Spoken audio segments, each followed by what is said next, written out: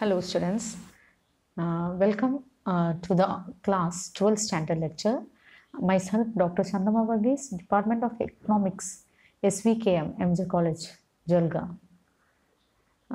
Today we are going to start the first lecture of the economics, the first lesson of 12th standard, the Introduction to Microeconomics and Macroeconomics Chapter 1. Students, you have already studied the concept of microeconomics in last lesson. The meaning, the definition, the economic system, different concept and different economists in the first lesson of 11th standard. Now you are going to study in briefly about the microeconomic and macroeconomic topics. Now lastly we studied about the economics is divided into two, that is microeconomics and macroeconomics. Microeconomics means it is a term derived from the Greek word micros, which means small or a millionth part. In the same way, macroeconomics is derived from the Greek word makros, M-A-K-R-O-S, which means large. This term was coined by the Norwegian economist Ragnar French of Oslo University in the year 1933. Now, when we talk about Ragnar French, he is an economist who got the Nobel Prize in 1969, and he studied briefly about the different aspects of economics, and he came into the conclusion that microeconomics and macroeconomics are taken differently and we have to study differently as to get a successful part in the economy and the development of economy. So, microeconomics and macroeconomics are the two divisions of economics in which we study about the small and large part of the economy separately. Anything when we study, there is a history behind everything. So, what is the history behind of microeconomics? We are going to discuss about what is the history behind microeconomics. The origin of microeconomics is tracked back to the era of classical economists, classical and neoclassical. During the economic period, the classes, the economists are divided as classical economics and neoclassical economists. Both the classical and neoclassical economists have studied about the microeconomy. When we study about the classical economists, Adam Smith, David Ricardo and J.S. Mill, they have taken these aspects in a separate manner and put forth to the economy, to the nations. After that, the neoclassical economists popularized these concepts into a very large, in that the architect of economics, Dr. Alfred Marshall, in his book Principle of Economics, published in 1819, has given much aspects about the microeconomics. Likewise, Professor Pigou, J.R. Hicks, Professor Samuelson, Mrs. Jonah Robinson, etc. have also contributed to the development of microeconomics. Thus, when we go back to the history of microeconomics, we can see the different economists. In the same way, the historical review of the macroeconomics. Macroeconomics, we know that we are studying the large aspects of the economy as a whole. In 16th and 17th century, the mercantilists means the merchants, in the European merchants advocated the policy of macroeconomics to the government. After that, classical economists Adam Smith, Ricardo, Professor J.S. Mill discuss and determination of national income and wealth. When we study most elaborately, the credit to the macroeconomics goes to Lord J.M. Keynes. Keynes has given a great contribution to the macroeconomic theory in his book General Theory of Employment, Interest and Money in 1936. Keynes used the macroeconomic approach to analyze the economic problems. The credit for the development of the macroeconomics approach goes to Keynes. Why? Because he has given the theory to improve the economy from the Great Depression in 1930s. We all are familiar with the today's conditions. The country going, how the disease has spread, and we are means already based to close down many of the aspects of the economy, the production, the distribution. Many of the things are closed down now. Likewise, in the period of 1930, after the First World War, there was a spread of disease. That time also, in that time, the economy was collapsed and the economy has gone to Great Depression of 1930s. During this period, the Keynes theory of employment and different aspects to improve the economy, the macroeconomic studies he has did elaborately, and he has put forth the theory and he has brought up the economy into a successful running. Now we are going to study about the definition of macroeconomics. Along with the definition, today we will be discuss about the scope also. So today's lecture we will discuss mostly about the definitions and scope of microeconomics. When we comes to the definition, we can learn about two economists. We are going to concentrate the definition of two economists. Among the two economists, one is Maurice Dobb. He has put forth that microeconomics is in fact the microscopic study of the economy. Microscopic study. What do you mean by the microscopic study? Microscopic study means when we see through a microscope, we can see different cells very clearly, different aspects, different cells very clearly. So microeconomics also is in the same way. It studies about the economy when we take into consideration the economy as a whole is single. Each part we are studying in economics, we are studying about the each part. So Maurice Dobb's definition is concentrated that microeconomics in fact is the microscopic study of economy. Next definition is given by Professor A.P. Lerner.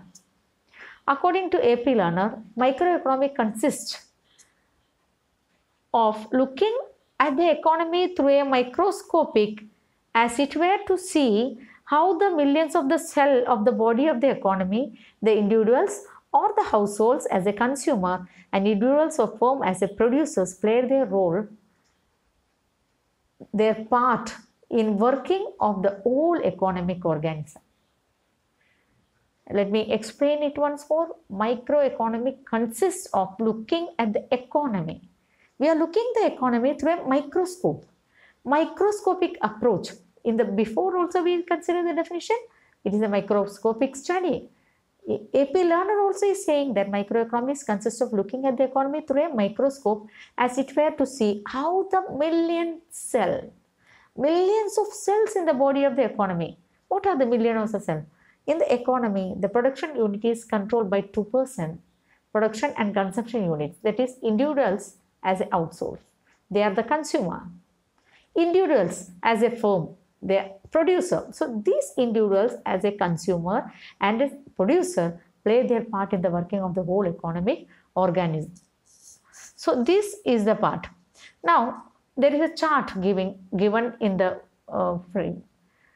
In the presentation there is a chart scope of microeconomics. Now when we study about the scope of microeconomics, it is clearly given in the chart that the microeconomics is divided into three parts. What are the three parts? First, theory of product pricing, theory of factor pricing, theory of economic welfare. In the chart it is given, microeconomics is divided into three, that is theory of product pricing, theory of factor pricing and theory of economic welfare. We can see in the chart, in the theory of product pricing, there is demand analysis and supply analysis. Product. The price of the product is decided by the combined force of demand and supply. The price of individual commodity is determined by the market force of demand and supply. Microeconomics is confirmed with the demand analysis, means individual demand and individual supply. So between there is a force, this force interact with each other and the price is decided. So we say that theory of product pricing. Next, theory of factor pricing. In the lesson, last 11th standard first lesson, elaborately we have studied about the factors, how the factors are priced. What are the factors of production in macroeconomics? In microeconomics, the factors of production are land, labor, capital, and organization. We can say entrepreneur, organization as entrepreneur. Now, land, we can see in the chart given in the presentation that we can see rent return here. So, what is this rent? Rent is the reward for the land, wages is the reward for the labor, interest is the reward for the capital, and profit is the reward for the entrepreneur. Means the price, it is the price given to the factors of production. So it is mentioned as theory of factor pricing. Next we will come to theory of economic welfare. Now what is theory of economic welfare? The theory of economic welfare basically deals with the efficiency in the allocation of resources. Efficiency in allocating the resources. How are the resources allocated? For example, we have something in our hand. We have some money with us, or we have some product with us. How we are using that in a proper way? That is allocating the resources. That mainly efficiency in allocation of resources is attained when the result of maximization satisfaction of the people. That is, economic efficiency includes three efficiencies. Economic efficiency for the welfare of the people, efficiency is essential, and there are three efficiency. What are the three efficiency? See in the chart it is given: efficiency in production, efficiency in consumption, overall efficiency. Now efficiency in production means what? Efficiency in production means producing maximum possible amount of goods and services from the given amount of resources. What is efficiency in production? Producing maximum things from the given amount. How can you consider it? How can you produce the maximum things with the given resources? Efficiency in production means the maximum possible amount of goods.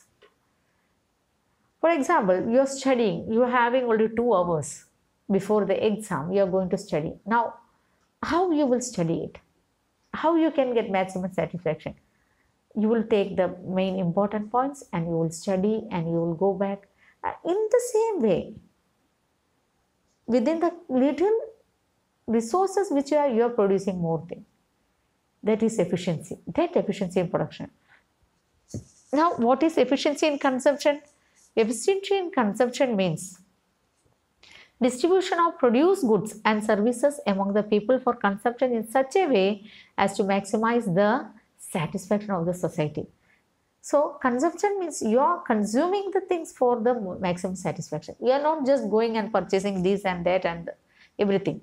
It is not like that. You are going to consume in an efficient manner where you can get a maximum satisfaction in what you are doing. Or overall economic efficiency means production of those goods which are most desired by the people. The economy desires some of the things, the essential things. We know the basic needs of the people: food, clothing, and shelter. So these are the basic needs of the economy. So when we produce overall efficiency, we are discussing overall efficiency. When we produce these things in a very proper manner for the essentiality of the people, then we can say overall efficiency. Means what goods are needed by the people, we are producing that, and thus the focus of microeconomics is mainly conformed to price theory and resource allocation. It does not only study about the aggregate rating the whole, but the part it is saying. So microeconomics is always concentrated in the part of the economics. Now, when we just recall what we studied today, we studied about the introduction of economics. In the introduction, we studied economics divided into 2 main branches. Then the historical background of microeconomics, different economics we studied. Then we studied about the macroeconomics, and we studied 2 definitions by Moraes Job and AP Lerner, then we studied about the scope of the economics. So students, today we conclude this lecture by the scope only. Now what you have to do for the assignment is that you have to study the definitions and this scope, the chart, just you have to recognize it. In next lecture, I will be discussing you with the features and importance of macroeconomics, and I will give the assignment in the next lecture. Thank you.